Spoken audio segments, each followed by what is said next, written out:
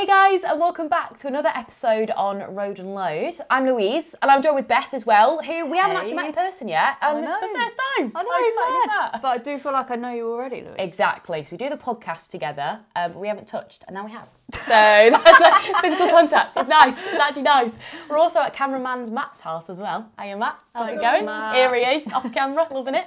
And by the chocolates, it's all good here. It's nice. I'll try not to, but it is very close to my hands, so we shall see. But today, Beth, I think we need to have a little look about where it is we start in how to actually become a lorry driver, because I don't know about you, I'm not sure how to start or even where to start. Do you know? I know. I haven't got a clue, to be fair, Louise. No. I think Google will give us all the answers. Google knows all. Yeah, it does. It always knows all. So we'll go for it. Well, what do you think we should type in first to Google to see if we can find some answers? How to become a HGV driver. It's a good place to start, isn't it? It's a good one to start with. Okay, and this is the Gov website as well. So yeah, this should give us a nice little inkling here about getting qualified. So yeah, having a full car licence, which is number one. So you need to be able to drive a vehicle, yeah, i.e. a car. Yeah. And be over 18. But there are some exceptions, so it's interesting. Yeah. So there might be sort of more of an entry-level thing to get involved with.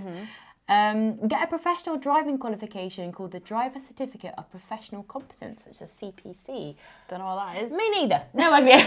No idea. It just looks like letters on a page right now.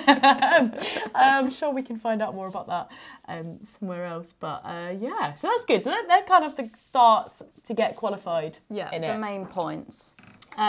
So how long does it take? Let's have a little look. Oh, 6 to 8 weeks. Okay, that's not too bad. No, I thought it might be a little bit longer actually. So that's about 2 months really coming up. Yeah. So yeah, that's not too bad. And most of the time spent waiting will be from the DVLA to put the provisional entitlement on your licence during the estimated time frame. Yeah, so you've obviously got to get that updated at some point. So it could possibly only take 6 weeks or less of training. Yeah, and then you're waiting for the document. Yeah, good times. We love a wait, actually. Oh, and earn up to 55k. That's pretty So decent. that is decent, isn't it? I think we investigated that on the podcast recently, didn't we? About like prices and what it is to like work in the industry and stuff. Yeah. So that's a nice salary. To be Yeah, fair. for sure. It's a nice one. So what do you have to do to start? It says if you like driving and love the open road, it could be something for you. And that's probably the main thing. That's the thing that makes me think about it the most is I actually do like being out on the road and driving and stuff. So Absolutely, especially when you're going through like rolling hills or you're like, the scenery is really nice, which with lorry driving, you do tend to go to like, although you're on the motorway quite a bit, you do come off, don't you? And you kind of go into different parts of the world even. That's so true. Okay. And it says there's different types of HGV licenses. I didn't actually know that. Me neither. So are these the categories here? Cat C1 plus E. So a Cat C1 plus E licence allows you to drive vehicles weighing between 3,500 kilograms and 7.5 thousand kilograms. Interesting. So, okay. So there's quite a few different cats. So I guess if you want to drive the biggest lorries, you've got to have the highest one there, haven't you? Absolutely, yeah. So what do we actually need to do to start this, though? It's not too clear on this website, is it? No, the steps to getting your medical test. Oh, that's interesting. Okay. Each professional driver must pass a medical exam as part of their training. Right. So I guess that's something to consider then. Absolutely. If you want to become a lorry driver, you need to make sure you are physically fit enough to do it. Yeah, absolutely. I wonder what the... So what does this involve, the medical test? So the first part is an interview in which the doctor and candidate discuss any existing medical conditions that may interfere with safe driving. So that I can imagine sort of maybe, it might be eyesight, maybe short or long-sighted, might be maybe a inkling into that. Yeah, for sure. Interesting. Any dishonesty brought to light by a future accident or violation could result in a very unpleasant consequences. So don't do it. What happens? Do we get exiled? What happens there? All right. So it says how fit do I need to be? So you've got the main, like you just said, eyesight. Of course, is going to be a huge one. Neurological problems. So like the disease, like major diseases. I suppose that would be the same for driving, though. You can't drive a car if you're at risk of just passing out or something. Absolutely not. No, that is not ideal because you need to see.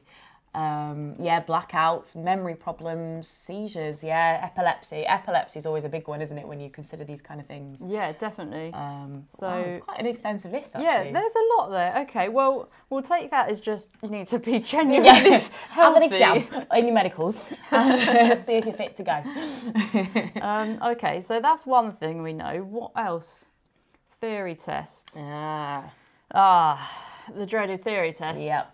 The big time. Yeah, it's not something I ever want to do. No, it's always the one where like you do a couple of things wrong and you fail, and that's frustrating. Yeah. But I suppose you've got to know the ins and outs of the signs of the roads, and I mean I find like in a car theory test, obviously you do kind of have sections where you talk about having a trailer on the back and things like that, and how fast you can go with certain loads in your car. Yeah. So I wonder how it differs sort of with a lorry theory test. Because it must be something to do with weight and surely definitely. Stopping distance and all that kind of stuff with that. So it'd be interesting to see. I think it'd be a lot more sort of technical. Yeah, I think there must be some more ins and outs of that for sure. Like a theory with your driving test, you can almost guess a few answers. Absolutely, but I don't think you could guess on this. No, no. I feel like I will be in the deep end. We'll see how that goes.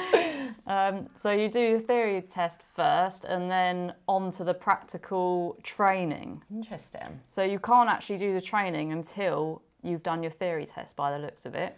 That's interesting because that's different for a car, isn't it? Because you kind of do it as you go, don't you? Yeah. Usually, and then you kind of go the theory, and then you just take the test, don't you? So yeah. So maybe, like you said, like maybe there are some intricacies that you need to know even before you step into the lorry or the truck to be able to drive. So it'd be interesting. Yeah, that's true. Well, I suppose there's so many buttons and gadgets. You can't just sit in there and be like, let's go banter. Here we are. Yeah, especially if it's like the truck simulator that I am not very good at. So that's not fun. Not good. So can you drive a lorry from 17? Right, so where are we looking here? Oh, look. Oh, yes. Check if you're old enough. Do you think we're old enough? Let's see. As we play, are we old enough? What kind of vehicle do you want to drive? Oh, it's got all of them. Yeah, I'm confused. There's so many. Like large vehicles and lorries. Yeah, that's definitely the one. Category C. Okay. Or quad bikes, that would be fun. That would. Tick that one too. Yeah, just for banter, why not? Why not? How old are you?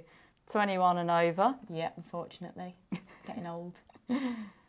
Do you have a full car driving licence? I do. You do, I do not. So, okay. Interesting. So we could do it to see, I mean, obviously with a no, I'm guessing no. Yeah, so, should we find out? Yeah, let's have a go. No. Let's have a little look. Because that's another sort of crucial step. Yeah, you'll need to get your full car driving licence before you can even think about it. So you can't even go from scratch and just say, right, I want to go straight to a lorry. But I suppose even like that is such a big step. You've never gone in a vehicle before. To go in like such a big tank of a vehicle and be like, hey, let's see how we get on. But that is true. That's interesting. Okay, so well, at least we now know if you do want to do your driving licence for lorries, you've got to have your car licence first. Which does make a lot of sense, to be fair. So let's say you've done that, and then it says you can apply for a provisional large vehicle or lorry entitlement category C. Oh. So I don't really know what that means. Neither do I. ABC. Oh, you'll need to take a category C test. Right, okay. And that's what we looked at just then, wasn't it? Yes, so that was the interesting. So I wonder, should we have a little look at the test, see what it entails? Yes, let's find that out. Take a category C test. Oh, so it's like adding categories to your driving licence. Sure. So pass your car driving test, have a provisional entitlement for the category of vehicle you want to drive, and pass the driving test for the new category to get full entitlement. I would like to know, actually, the money side of it. Yes, that would be interesting, wouldn't it? When you're learning, can you be paid for that? Can you do like an apprenticeship or? That should be interesting, actually. Let's have a look at that, because it can rack up, can't it, when you take lessons? Because lessons can be really expensive. For sure. So let's see, how much is a lorry driving lesson. Let's have a little look. Every time we're like, somebody adverts so little time. Google. So, all right, what's this one? The cost to complete your HGV driving training will range between 220 for a C1 and the our gold fast track course that would cost 4,000. Wow, well, that's quite a big difference. That is, yeah, from £200 to £4,000. Interesting, but yeah, I think with any fast track that you do have to pay that a little bit more. But I mean, because you in the sort of driving a car, if you compare it to that, you can do fast tracks, but I don't know if they're £4,000 worth. So it's interesting that you must get quite a lot of training within the £4,000 to kind of pay that fast track. I feel like this is if you're going more of a private route as well, because I do remember seeing when I've looked into something else before that some companies will pay for your training. Oh, like you said, an apprenticeship. That's cool. I wonder if we looked at, say, like Eddie Stobart. I wonder if they on their website have something that gives them maybe a training scheme on their website. Yeah, maybe that's we can a good have shout. Look in there. Let's Check have a little that look at Eddie Stobart, see what they're saying. So, become a Stobart driver, new rates of pay. Apply now, let's just get a job, let's do it. Just got to get my water in. Yeah, that's it. And then you can be a lorry driver. There you go, it's happening. It's all kicking off. We're going to get Beth signed up now. So, for example, become a Stobart driver. Oh, it's interesting as well. It has the actual rates on here, how much you do get paid for being with this company in particular. So interesting. It's different locations. So you've got north, you've got northeast, northwest, Yorkshire, East Midlands. But the prices seem to be very similar for each. So a day kind of allowance is about 32 to 34k. Based on average hours, and then nights go up to 36 to 37k, and tramping goes up to 41 to 47k. So, interesting. That's when you get your most money in. So at least it's good. Like you can see here, they've got current vacancies, working with them, apprenticeships, and driving school. So they actually do it all. Yeah. So, and I'm sure a lot of other companies probably do as well. So it's definitely worth a research. If there's any company that if you fancied it and wanted to have a look into it, I'm sure they'd probably do the same. So that's interesting to know. It's good. Yeah, I've never thought about that. Like learning and getting paid, which is the dream. The dream combo, isn't it? Literally, but just as good as chocolate. So I think we should move on to the next thing now. I think we've sort of got this rough details. I'm not sure what else we need to find out. But. So we've had a look at prices, haven't we? We've had a look at starting out and learning. I wonder maybe we could find how easy it is to get a job. Maybe how many jobs there actually are, because I'm not 100% sure. I mean, to be fair, I think that there's loads at the moment. Yeah, it's going to be back on the road, driving. Well, Matt's saying we're chatting too much now. We're blabbing. So we've done it. So we found out some bits. Definitely. But no, I think we've got the keys there. I mean, they're the main three, aren't they? Sort of like how to start, when to start, and how much it is to kind of get started, really. Yeah, so, for sure. Yeah. So we're not going to find out any more sitting on our asses, Louise. No. We better get out there and see what's going on.